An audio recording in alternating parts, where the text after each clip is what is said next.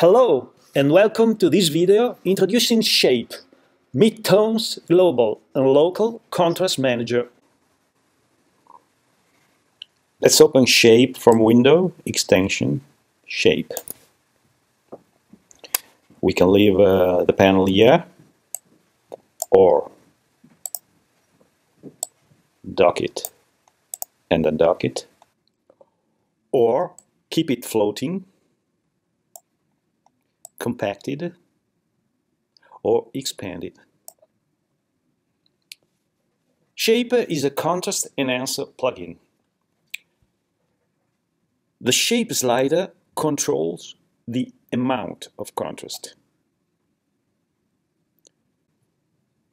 Because of the two protect sliders, it mostly affects the midtones. The protect sliders, by default, are connected to Shape. Shape 35, Protect 35. Shape 38, Protect 38. But you can tweak them independently by unlocking the padlock. The sharpness sliders control the sharpening. Shape is applied anytime you tweak a slider. Or you can go to Preferences and uncheck Light Preview mode and save. Now you can tweak several sliders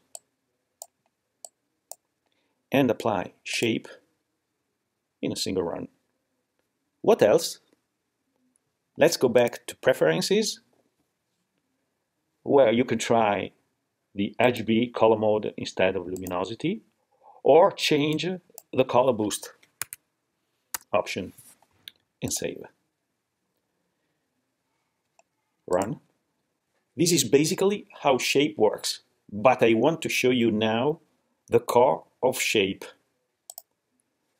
The frequency range control, where Shape stands out its competitors. 3 frequency ranges. High frequency controls sharpness, mid and low frequency controls shape. The current values are 3, 50, 200. Let's try now 2, 4, 16, a big gap, and save. Now I want to compare the newer version with the previous one. So instead of launch shape, I tick new, and I get a newer version.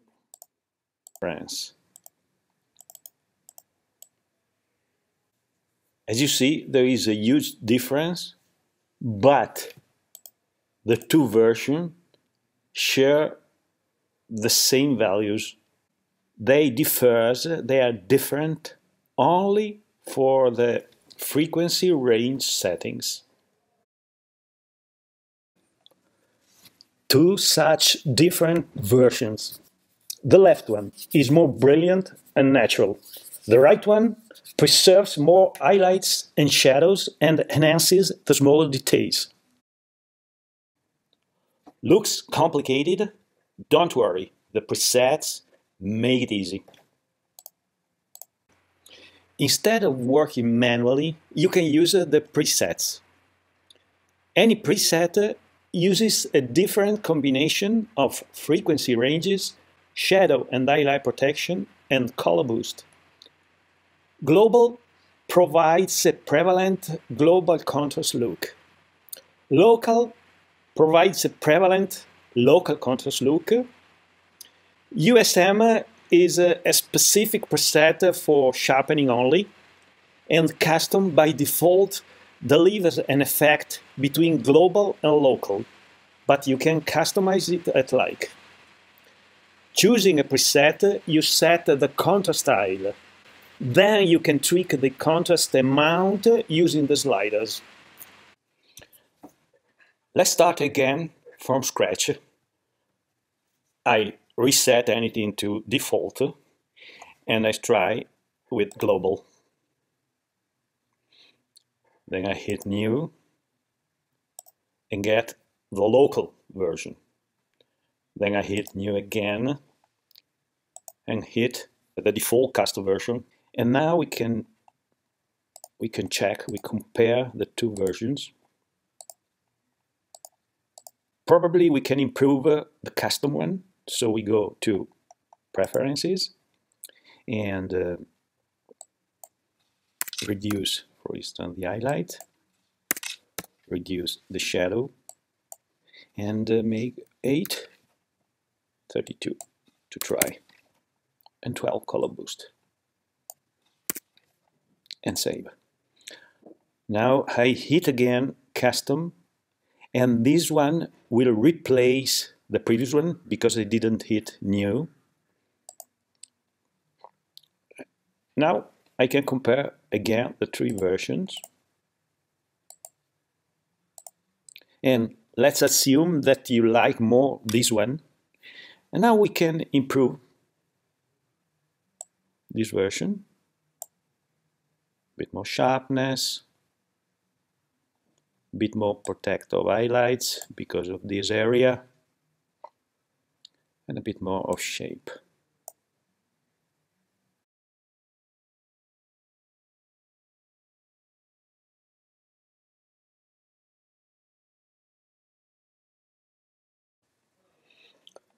One last thing. Let me apply the three versions, global, local, and custom.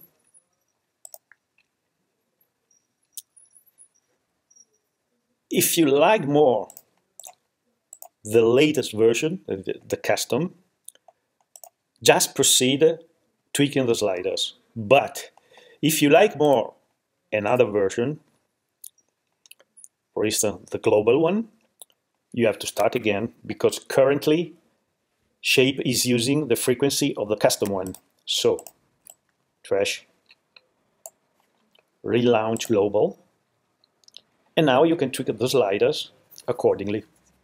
And remember that in the preferences, this section controls the current settings, while this section on the bottom controls only the custom preset. So if you want to change something in the current working file, for instance, make 160 or change the sharpening value, you have to set them here. Well, this is our suggested workflow. Open your file. Apply the presets using the new button to choose the contour style. Compare the global, local, and custom versions. Improve the best one by tweaking the sliders.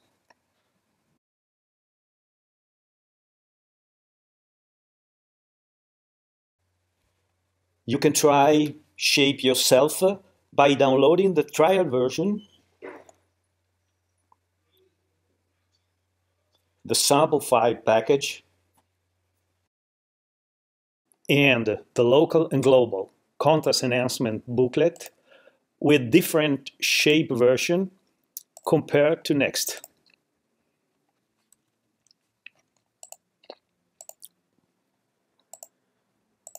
Please find all links below. Thanks for watching. Bye bye.